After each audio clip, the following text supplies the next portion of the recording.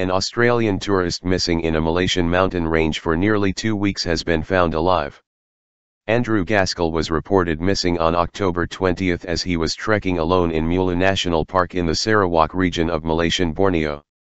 Mr. Gaskell seemed to have suffered from malnourishment but was conscious and able to talk to his rescuers, the Borneo Post reported.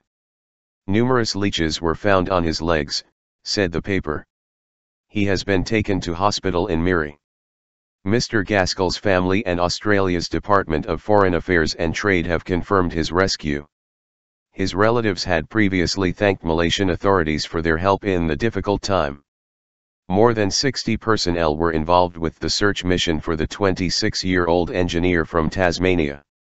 Mr. Gaskell had written on his blog that he was setting out on a trip to Asia in August. And maybe, just maybe, in the course of my travels I'll come to some sort of conclusion as to who I am and what I want to do with my life, he wrote. And so begins my journey beyond the horizon.